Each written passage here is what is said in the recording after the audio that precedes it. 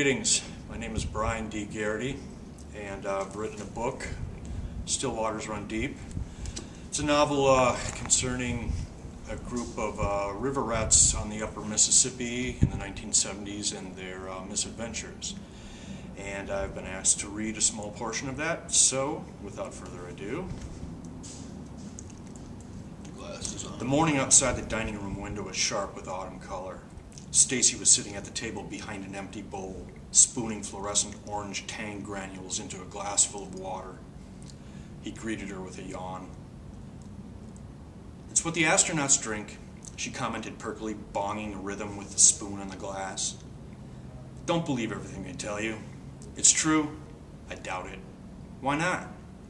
"Stace, you can't drink liquids in space. There's no gravity." "Why not?" "Because it just blobs into a ball." He dropped into the chair opposite her and picked sleet from his eyes. "And if you touch it, it pops into a million balls. Would get into the computers." Pulling the spoon free, she took a long drink and smiled. "They drink it from tubes." "Tubes?" "Yeah, like toothpaste tubes, only with a straw." "Well, I suppose that would work. Still doesn't mean they drink Tang. Says on TV." He stood, shuffling to the pantry door. "That brings me back to don't believe everything they tell you. Hey, Dart." "Stace? Could you reach the cereal for me?" "Sure." He rose, fingered a latch, and it sprung free of its magnetic clasp. "What do you want?" "What we got." He eyed the boxes on the top shelf, placed there away from Stacy's grasp. Because of her compulsive tendencies to obsess on a certain cereal, to eat a whole box at one go. "Let's see." Pulling the first box, he shook it. "We got half a box of honeycombs." "Yeah, honeycombs. No, wait, what else?" Tipping the tops off, he read off names. "Cusp. Frosted mini wheats. Nah. Super sugar crisp. Sugar corn pops. Well, life. Ugh. I hate life." He smiled at the unintended irony. "Yeah, so do I. Hold on." Behind the row, he found one snuck back sideways. "Hold on. I think Mom's been hiding something." He pulled out an unopened box and held it out to her. "Freakies." "Yeah, freakies." "I agree." He pulled milk from the fridge, a bowl from the cabinet, and a spoon from the drawer, setting a place for himself at the table. Stacy stared at the bright cartoon illustrations on the box with barely concealed excitement. "I want the prize." Dart snatched it away from her grasp. "Now just wait. I'll make you a deal, okay?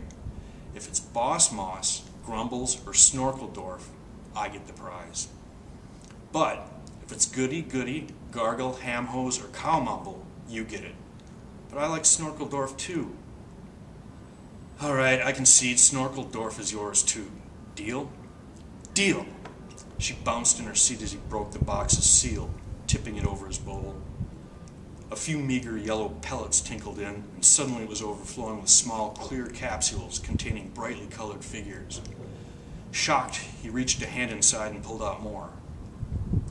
The cereal box is almost entirely filled with prizes. Jackpot. Stacy's eyes boggled between her pigtails. "Are they? They're all here?"